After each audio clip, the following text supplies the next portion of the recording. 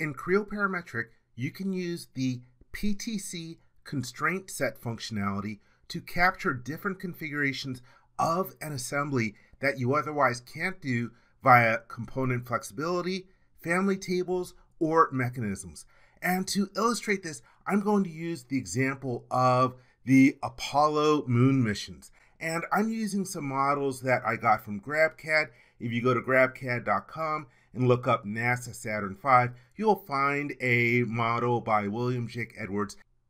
I've got an assembly open and it's got two components. It has the lunar excursion module and also the command module. And by the way, when I was at Blue Origin, we talked about how this model of using a command module that would be in orbit and then an excursion module, that was just nuts at the time.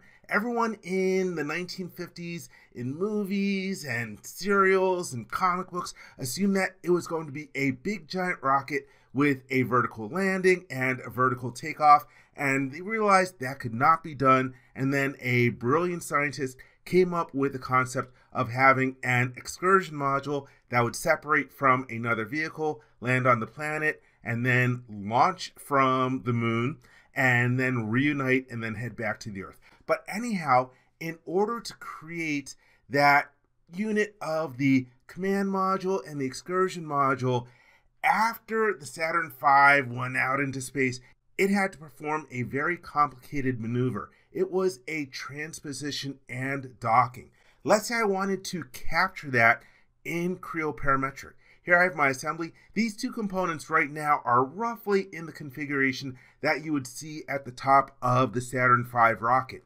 With this transposition, you would have the command module basically blast off a little bit and then do a 180-degree turn and then reunite with the excursion module. How would I do that in here? Well, let's take a look at the subassembly for the command module. Let me click on it and then use Edit Definition from the mini toolbar. Right now I have my constraints. I've got a coincident constraint and a distance constraint. I allow assumptions for the rotation angle. What I can do is I can create a new set of constraints. And if I click on the set that's up here, well, right now we have a set name. I'm going to change the name. And by the way, be careful what you name it. The name is actually going to be case sensitive for stuff that I'm going to show later on. And I'm going to call this the launch configuration. I like to use all caps just to avoid any problems with that case sensitivity. And right now it says that the set is enabled. I'm going to uncheck this, and when I uncheck it, you'll notice now I have no constraints and the color of the component changed to purple. Now I will go to the new set button, and here I have my set. Let's define our new constraints. And for the new constraints, like I mentioned, it would do this maneuver where it would rotate 180 degrees. Let me move it off a little bit of a distance. And for the first constraint, I will pick this conical surface and then this surface over here. Let's do another constraint. I will pick this flat surface, and let me rotate the model and get this flat surface there. And now I'm going to leave it with allow assumptions so that it will be fully constrained and I don't have to identify a third constraint. Now I will select set 4 up here, and I'm going to change the name. Let's call this the transposition and hit the enter key. And so now I've got two different sets of constraints. Right now, the one that's enabled is transposition. I can uncheck it. Once again, I have no constraints. And then select the previous one, set enabled. Hey, and it will update to what I had defined before. So now I have two different sets of constraints defined for this component.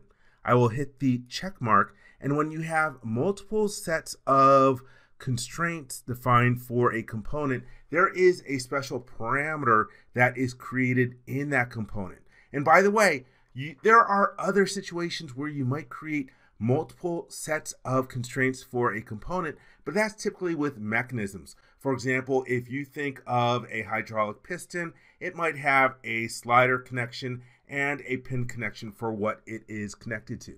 But anyhow, let's go to our parameters. I will click on the parameter icon in the ribbon, and right now it's showing me the parameters in my assembly. We have description and modeled by. I'm going to change the look-in drop-down list from assembly to component, and now the pick icon is active. Let me select the component that I have multiple constraint sets for.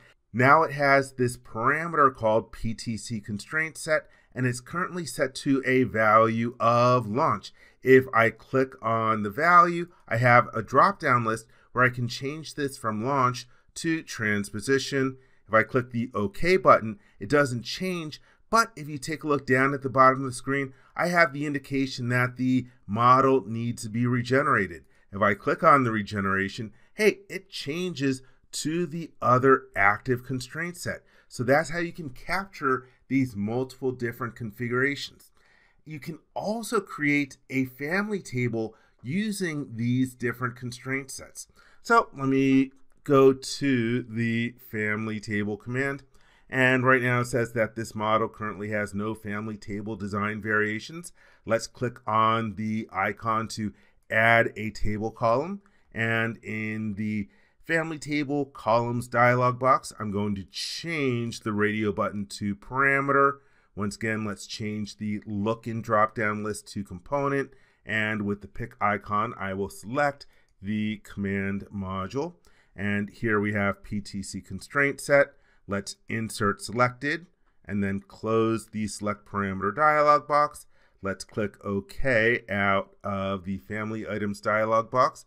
And so now you can see that our column is for PTC Constraint Set :FID_69. That FID stands for feature identification number. And if I actually go to add an additional column to my model tree, let's see if I can find where feature ID number is.